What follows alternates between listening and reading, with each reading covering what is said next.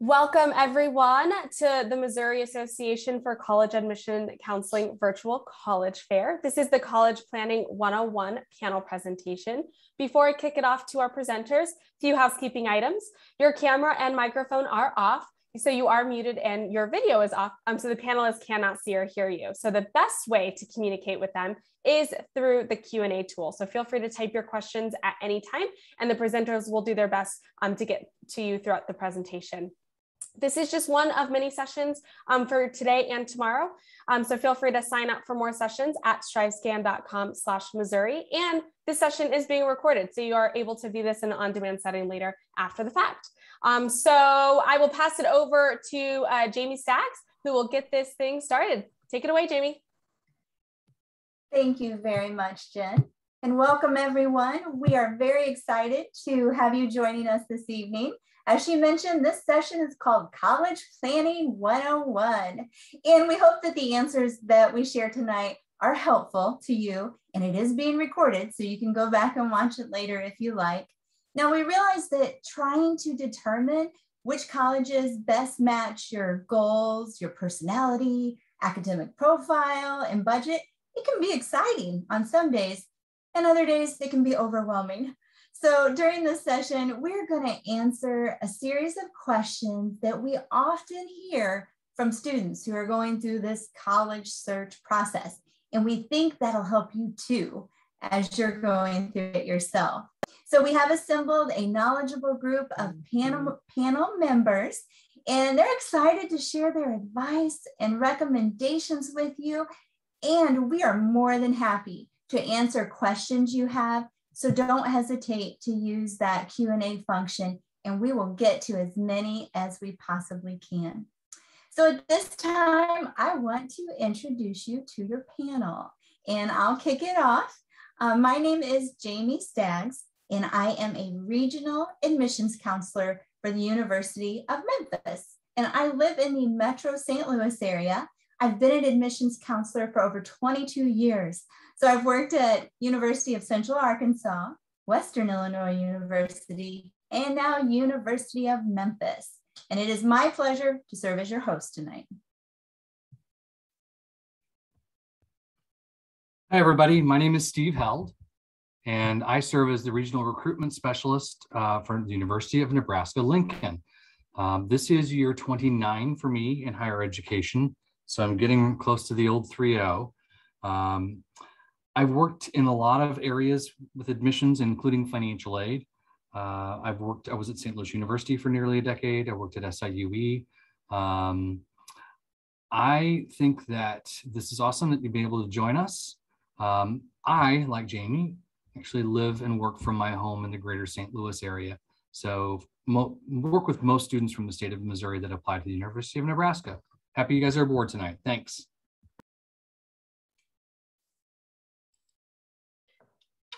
Hello, everyone. So happy you could join us this evening. My name is Tamika Herron, and I am the Director of College Planning for Southeast Missouri State University.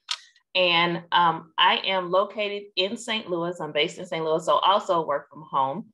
And I started my career with this about 17 years ago. And so since then, I've done admissions work, financial aid work, and all things college planning. So I am looking so forward to getting into the thick of things and answering these questions for you. If you have any questions, like Jamie said, please feel free to put it in the chat, and looking forward to engaging.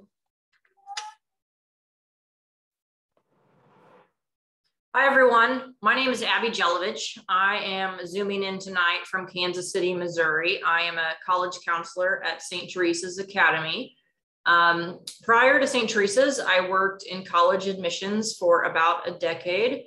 I worked at Missouri S&T, Oregon State University, the University of San Francisco, Cal State East Bay, and Rockhurst University. And I'm really looking forward to chatting with you tonight about College 101. Hi, everyone. My name is Chat Leonard. I was formerly the Director of College Counseling at Metro Academic and Classical High School. That's always a mouthful, right down the street from St. Louis University. I've been a high school counselor for over 35 years, but this past summer I transitioned and now I am doing independent counseling and college consulting. Glad to be here. Perfect. Well, now what we want to do is transition into the Q&A session, because we're going to ask this knowledgeable panel a series of questions and let them share their advice with you. And I bet many of you have the same questions that we're going to cover. So without further ado, the first question that we're hearing a lot these days is, should students take the ACT or SAT? Since many colleges are now saying they don't require it for admission and in some cases scholarships too. Abby, would you like to answer this for the group? Yeah, thanks, Jamie. Yeah, it is really the talk of college admissions now is standardized testing, to test or not, to submit scores or not. For folks on the panel, you may get a variety of different answers. I think that because colleges and universities in the United States, but also across the world, have not uniformly adopted test optional policies or test blind policies, and because some institutions may not require for admission, but may for scholarships, or may require a test score to get into a specialized major or a specialized honors program, or may still be using test scores for things like course placement in terms of your initial enrollment at an institution. My answer right now is I probably would, yes, test. For as long as institutions are, in terms of some institutions, still requiring scores or using them in some fashion, it gives you the option to use it if you end up needing it for something. And alternatively, some students do test really well, and testing is an asset. And for those that are, it is a great thing to have as you're deciding to submit or not. And finally, we may have folks of different age ranges on this call in terms of what year you currently are in high school. And again, going back to, colleges having different policies regarding test optional admission, some have made decisions for this class of 2022, but haven't yet decided, what they're doing for future classes. So again, until, everyone all over the country kind of has the same policies about testing or not, I would encourage students to test at least once, so that you've got that if you end up needing it for a specific school or scholarship or specialized program. Thank you, Abby. That was great advice, and you shared many good reasons for your answer. Thank you. Another question we often get is, if a student has only 3 to 4 hours to spend on a college campus, what is the best use of their time to help determine if it's the right fit for them? Tamika, could you give us some guidance on that? Definitely. 3 to 4, you can get quite a bit accomplished in 3 to 4 hours on a college campus. But I would say that during that time, a student should spend those 3 to 4 hours trying to see if they can see themselves on that college campus for the next 4 years. I always suggest to students to create sort of like a college profile, which lays out what you as a student want and need in your college experience, as far as majors, class size, extracurriculars. But specifically some things, I would say definitely meet with the admissions reps, meet with student ambassadors, but then also talk with regular students. If you can sit in on a class, do that. I encourage students to visit the campus resource centers, so you'll know what kind of support is there when you're on campus. Definitely tour the campus, visit the dorms, try the food. If you can, attend an event. And then also, because the campus isn't in the, it's not an island. So I would definitely say explore the town as well. Great advice. Yeah, those campus tours tell you so much, the feel, the vibe of the campus and the city and the community. So students make the most of the time that you have for sure. Another question that we often get, this is a toughie, with thousands of colleges in the United States, how does a student go about finding their perfect school? Chat, are you willing to take this one?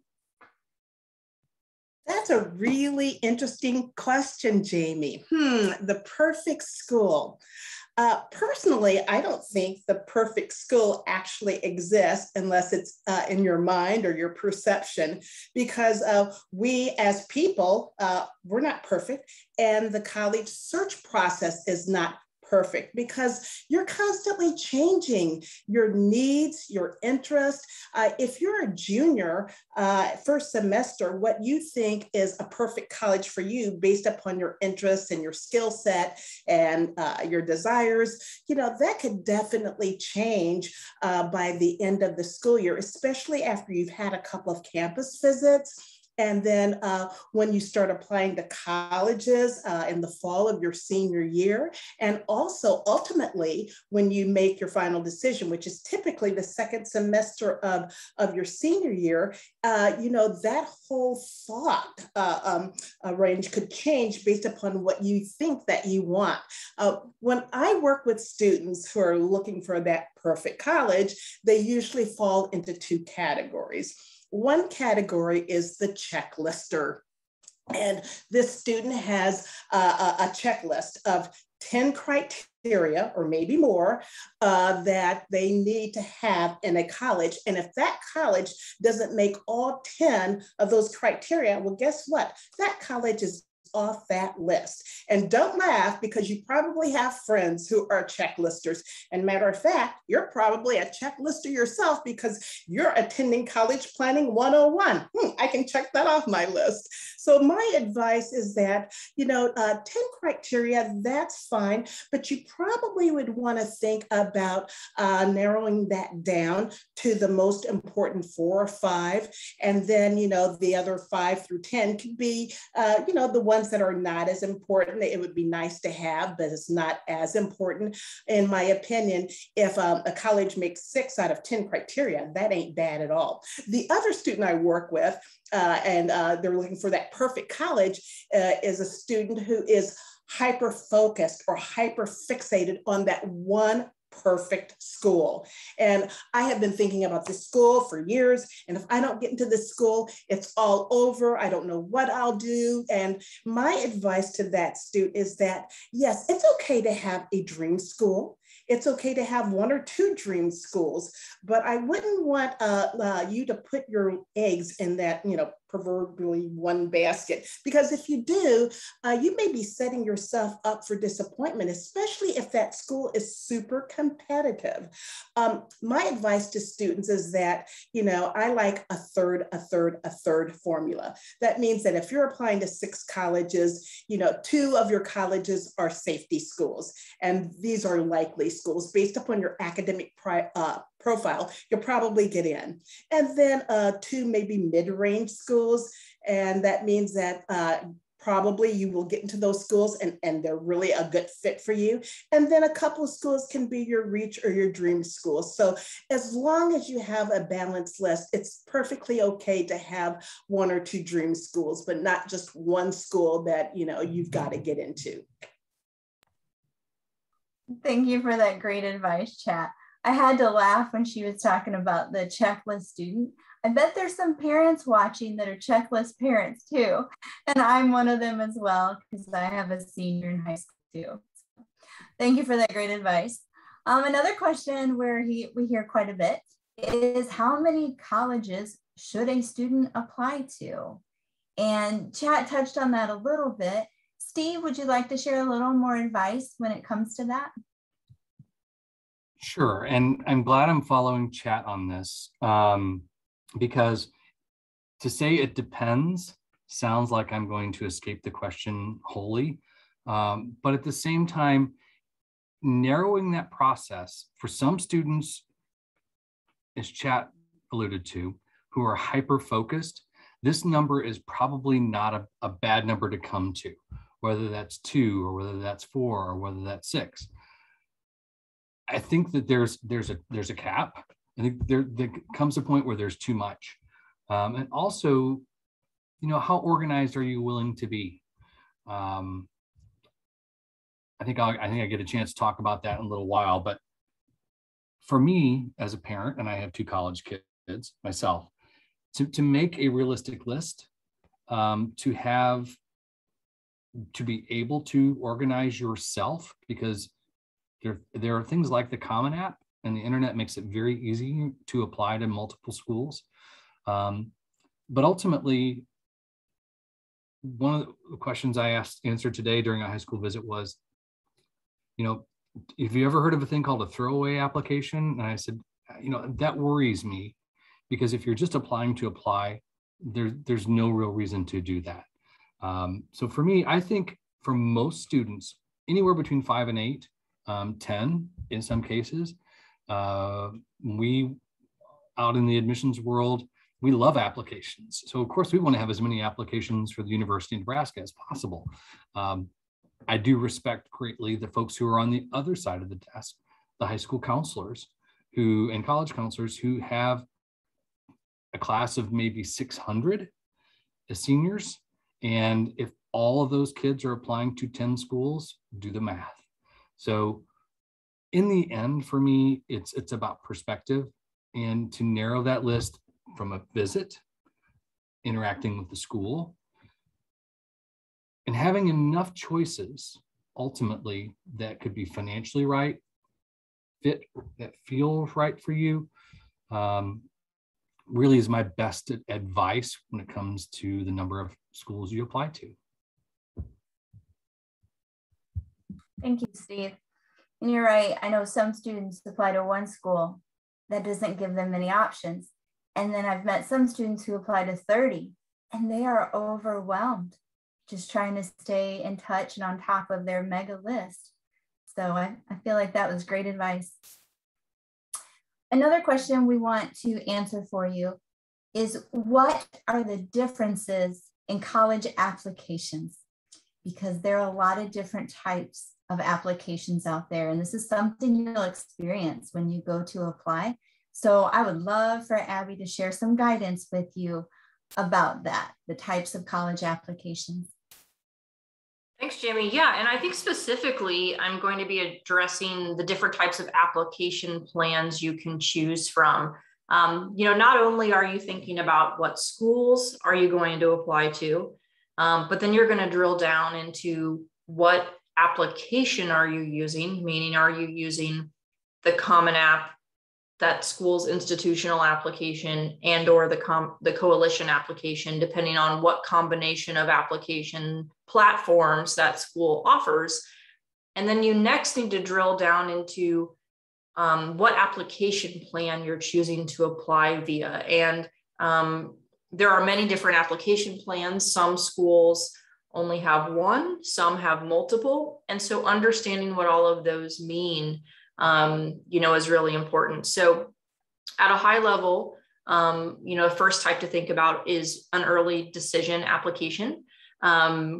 These tend to be more common with selective or highly selective institutions. Early decision is when you are applying to a school via a binding application, meaning that if you are admitted to that institution, you are going to go and withdraw all your other applications. It's actually a contractual process that you, your parent, and your college counselor will sign off on if you submit an early decision application, because it essentially makes sure that all parties understand that, again, that it's binding. And the reason to apply early decision, which I would say that most students across the country do not apply early decision. But if you apply early decision, it's because there's one school that you are just so jazzed about, that it's the school for you. And essentially what you're saying is, hey, school, I'm so excited about you that if you admit me, I'm going to be there. And it doesn't matter who else is admitting me. So that's a really important thing to think about. And again, if there's not that one school for you, then early decision is not a good choice. It's also really important when you apply early decision that you have run the financial numbers with your family, because that also involves making a commitment to the school without ahead of application necessarily knowing exactly what that financial aid package is going to look like. So doing that net price calculator is important. So again, early decision is binding. You can apply early decision to one school, and if you're admitted, you do have to go. Next, early action. That is where you are applying early, typically in October or November, depending on the school. And you typically find out early, but you are not required to go. So the pros of early action, or the pro of early action, again, is that you apply early and you find out early. But again, there is no commitment on your part to go. You can apply to as many early action schools as you would like. For both early action and early decision, you are essentially applying with your transcript through 6 semesters. So again, if you've been a really, really solid student through 6 semesters or through your junior year, then those early plans are good because again, you've been consistent and you find out early and you can start getting some feedback and whittling down your list, or conversely, you can decide to add some schools. So those are things to think about with those early applications. Next, there are regular decision schools. This could mean a couple different things. Sometimes schools just have one regular deadline. You apply by the deadline and then they release decisions after that fact. Some schools have both an early round and a regular round. And a lot of times when that's the case, they'll have an early round in October or November, and then a regular round in January or February. You know, if you're not ready to apply early, then you can definitely look at those regular rounds.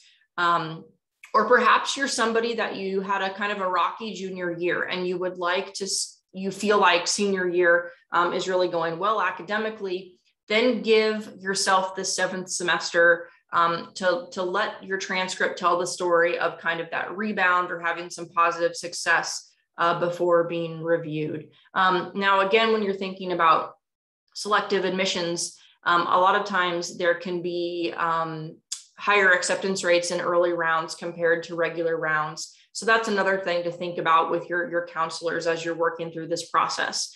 I think I skipped restrictive early action. This is pretty rare. Just a few schools in the country have it.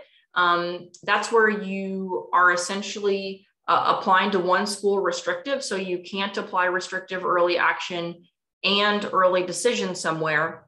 But the big difference between restrictive early action and early decision is that if you are admitted via restrictive early action, you do not have to go. So it's not a binding commitment, but you are still telling the school that, hey, you're my #1 choice. And then ruling is really, I think, the last application plan to talk about. And that is essentially where schools are taking applications through the course of the academic year, typically over the summer as well, and kicking out decisions over the course of the year too. So there's not like a firm deadline that you have to apply by, but you've really got kind of the whole year at your disposal to apply, but then also get decisions back from those institutions. And that, I think, in a nutshell, are all of the different application plans that you can think about. So again, as you start to do research and start to organize and make spreadsheets about the schools that you're going to apply to, it's the schools, it's the type of application, it's their deadline, and it's also the application plan that you're going to pick. Thank you, Abby. And as our audience could hear, there's a lot of details.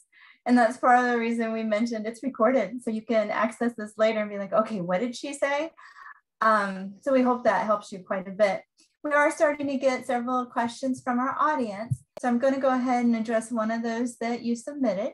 And Tamika, I'm going to see if you can kick us off on this one. But it's, what are some scholarships that most people wouldn't believe there are scholarships for?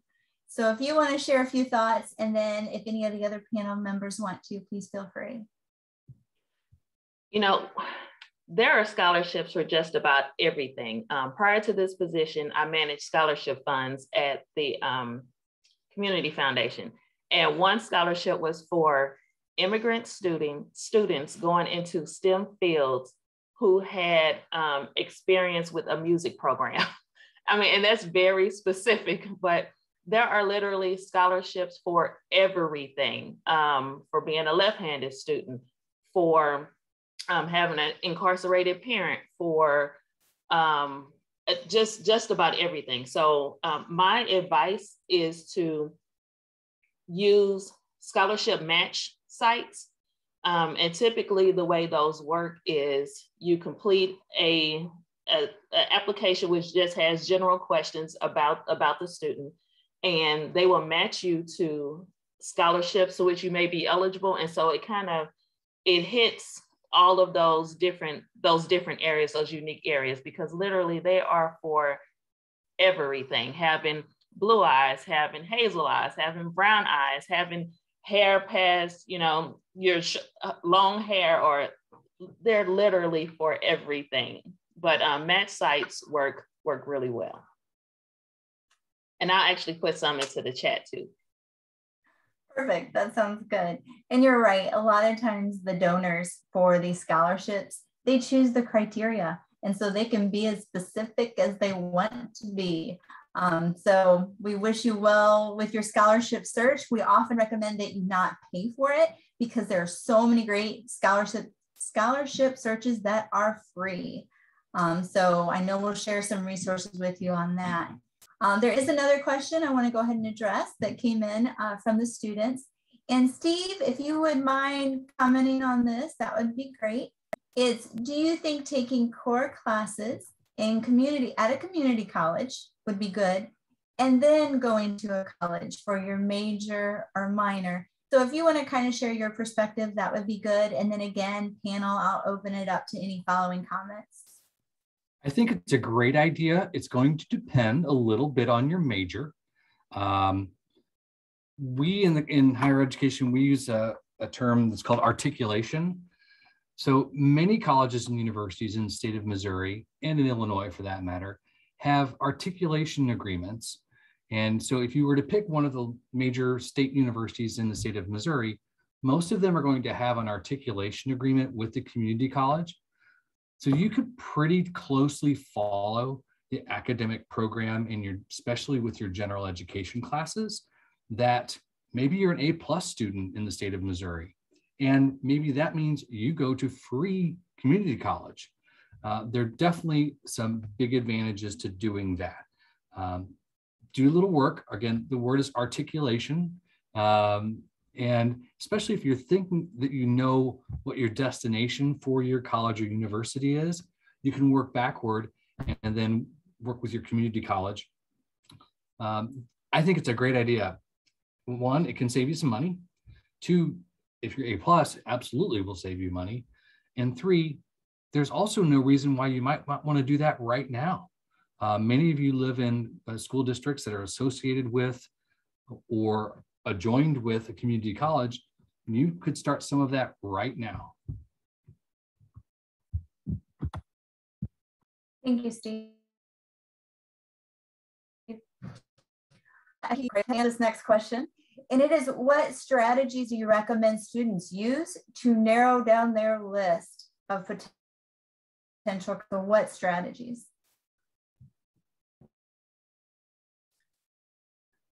Okay, I think I can respond to that.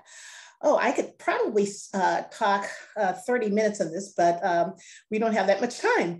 And, students ask, oh, there are so many colleges out there. Where do I start?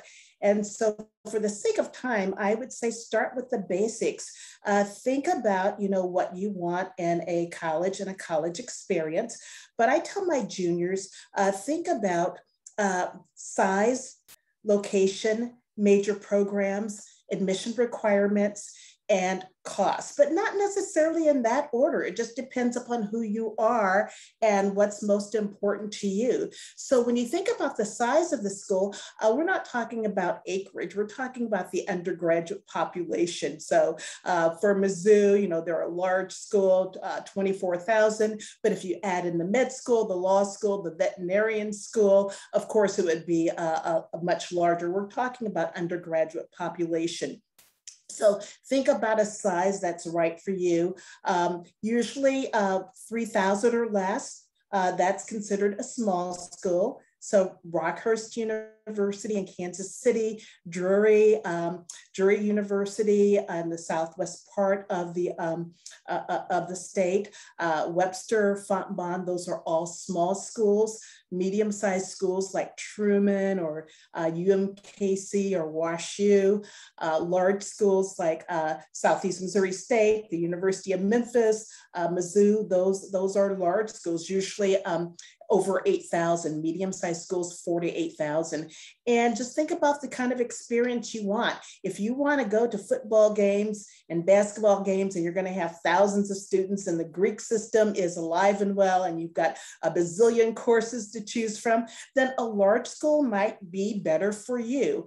However, let's say that you're a second semester freshman and you think you're going to be a psychology major and you sit in your professor's psychology class and you know that next year you'll be taking some more classes from this professor and you would like to be a research assistant, and that probably would happen in your first semester of your sophomore year, probably more at a smaller school than a larger school. I'm not saying it couldn't happen at a larger school, you just may have to be more proactive. So one is not better than the other, it's just what's right for you. Think about location. And this is the time to have the dialogue with your parents about, can you go out of state? How far away from home are you able to go? And so since your parents are, they definitely have a stake in this, have those conversations with your parents. Think about major programs. And we're talking about your majors, what you want to study. And as juniors and seniors, you may think you might know what you want to study, but one of the most popular majors would be 999, and that's undecided. And it is perfectly okay to attend college undecided because so many students change their majors anyway. But start thinking about your interests, start thinking about career interests, start thinking about your skill set, and make sure that the schools that you choose to apply to would have a variety of those majors that you're interested in. But remember, you don't have to declare your major to choose a school. And most colleges, you won't have to even declare your major until second semester of your sophomore year. There are some programs like engineering or architecture. You may have to apply to those schools while you're in those majors while you're in high school, but you're not stuck in them. Think about admission requirements. Does my academic profile match the academic, or is it comparable to the schools I'm applying to? And going back to my previous responses, a balanced list of having some safety or likely schools, some good fit or mid-range schools, and a couple of reach schools. So, we don't want you to say, oh, well, gee, I don't have the test scores or I don't have the GPA, so I won't get into this school, I won't apply. But we just want you to make sure that you have a balanced list. And then finally, cost. I think my colleagues on the high school and the college side would say, we don't want you applying to a college or not to apply to a college to be a barrier, because there are so much financial aid available. Like Tamika said, merit-based aid based upon grades or music ability or debate or even sports, and then need-based aid. So we want you to apply to the school, then apply for financial aid. And I know a lot of colleges out there are really trying really hard to make it work for you to be able to matriculate. So size, location, major programs, admissibility, and cost. Thank you, chat. That is worth listening to again. We had a couple of questions come in that I'll answer quickly, but also welcome the panel to add to. One question is, would colleges accept students with a 3.0 or below? And the answer is yes. There are certain colleges whom will consider a GPA below that for you to be admissible. Sometimes we'd like to see an ACT or SAT score. Sometimes that won't even be required. We may ask you a few questions or an essay. There's also open admission to some universities where they don't require you to have a certain GPA or ACT. So the answer to your question is yes, but that's not for all colleges. You're going to have to kind of maybe work with your counselor and those universities you're interested in and ask them, you know, if a GPA at that level or below would still be admissible. I always encourage students to be very transparent with us, tell us what you have, so that way we can give you good advice and accurate advice. Okay. Panel, did anybody else want to add to that? Or you want me to go? I'll go to the next question unless you want to jump in. The next question that we had was about, is housing cost included in tuition for any college?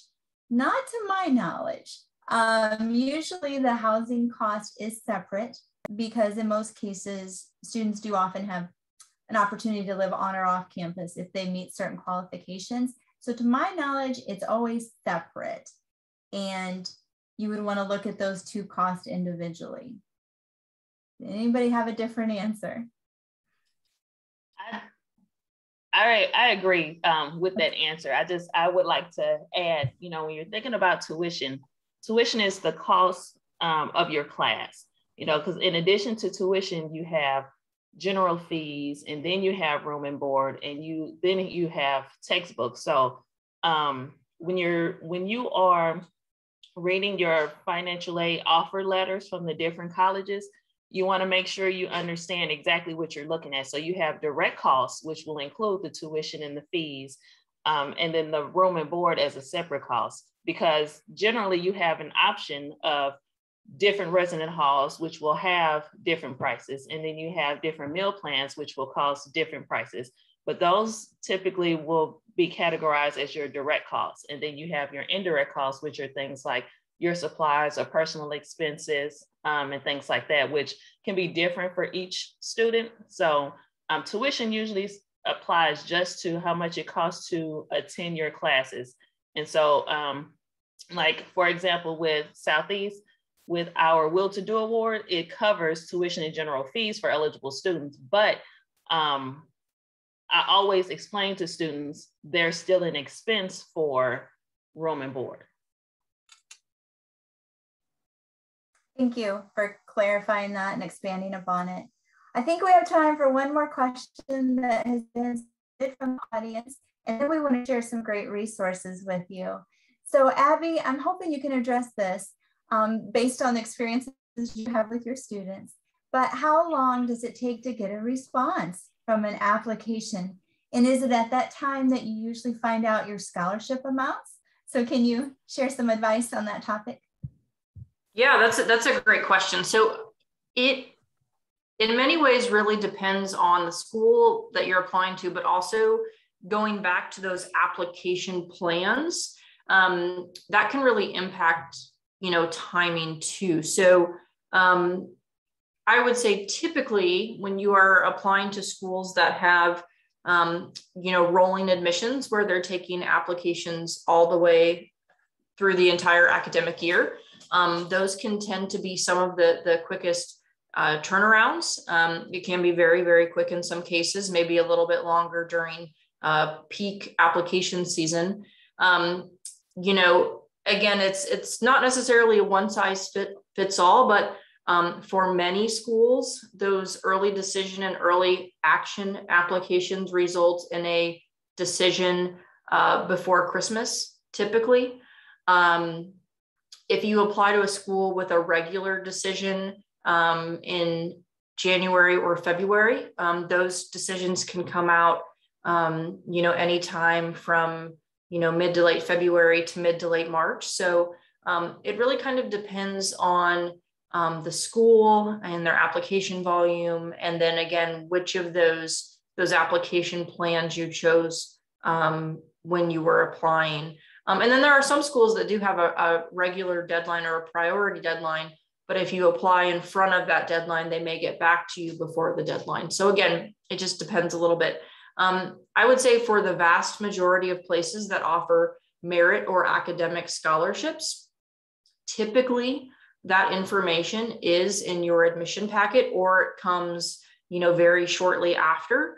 And then schools will circle back with your complete financial aid package that includes any grants or loans or work study that you're eligible for. you know, really any time after they have had the opportunity to review your financial aid information and process. Although I would say for probably the bulk of schools, that is coming after Christmas as well. So again, typically those merit awards are in the admission letter, or come very shortly after a decision. All right, thank you. So what we'd like to do now is, before we part ways, to share some resources with you that you can use later in your search for your college planning.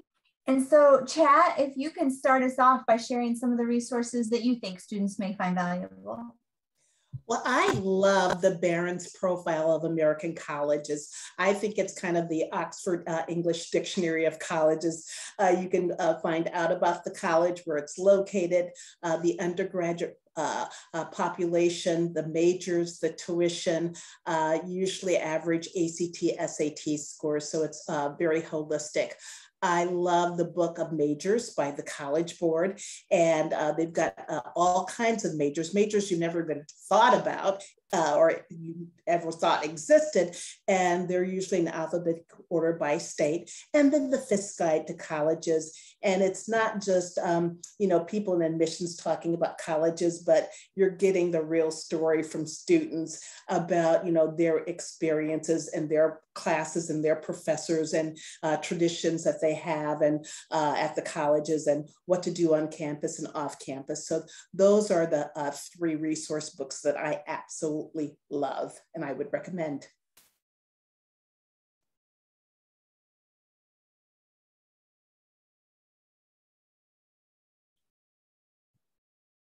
Abby, are there any resources that you would like to advise our viewers to access regularly during their college planning? Yeah, I mean, I think, you know, that graphic right in front of your school college counselors and your admission representatives at the schools that you're excited about, they are really your resources and your advocates, and are here to help you navigate every step of the process. You know, whether that is search or thinking about majors, to, you know, helping you navigate the actual application process at the schools that you're excited about. So connecting with your school college counselor, connecting with college admission representatives, like the folks on this call, for the schools that you are excited about. Those are really great folks to tap into, you know, as you engage on this search. And Tamika and Steve, if you can wrap up our session with sharing your resources, that would be fabulous. One that I really like is petersons.com, and it has a lot of great information about the colleges as far as statistics, but not just statistics, things that the college really has to offer. I mean, because you'll get great information from the admissions counselor. You can find the information on the website, but when you look at places like Peterson's, or another one is CapX, and I'll also put those in the chat. They will give you very, very accurate statistics and numbers. If you want to know graduation rates, if you want to know average class sizes, if you want to know how many students matriculate or from freshman year to sophomore year, because those are the kinds of things that you want to know. You want to know how many students are successful at that college. But those are 2 sites that I think are great to use. But then I always say nothing is better than actually being on campus, visiting the campus, talking to real life people and asking questions. And my quick hit at the very end is the students who are already at those colleges and universities are by far the best resource that you'll ever have. So if you know someone who went to, I don't know, the University of Nebraska last year, that's the person you should be talking to. What's their experience? What's the positive? What's maybe the negative? those are your best resources. We're paid by our colleges and universities to help you and guide you, but ultimately you're going to be the one who's living possibly on campus and taking classes there. So you should get as direct a contact as you possibly can get.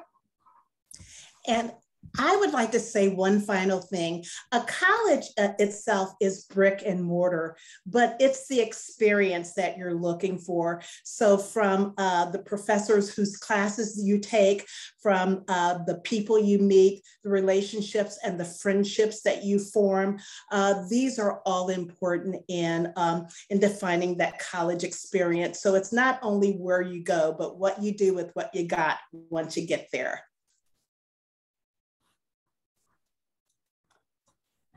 Well said. Thank you all for joining us this evening. We hope you enjoyed it and found it to be very informative, and we wish you the very best with your college planning and search.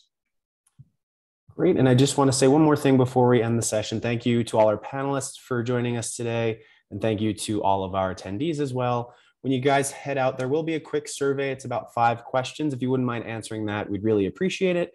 Hearing back from our attendees is how we make improvements. So if you wouldn't mind filling that out, we'd appreciate it. We remind you guys to sign up for more sessions at strivescan.com/Missouri. And a reminder, as someone said before, this was recorded and will be available at that same website, strivescan.com/Missouri. Thanks everyone and have a great night.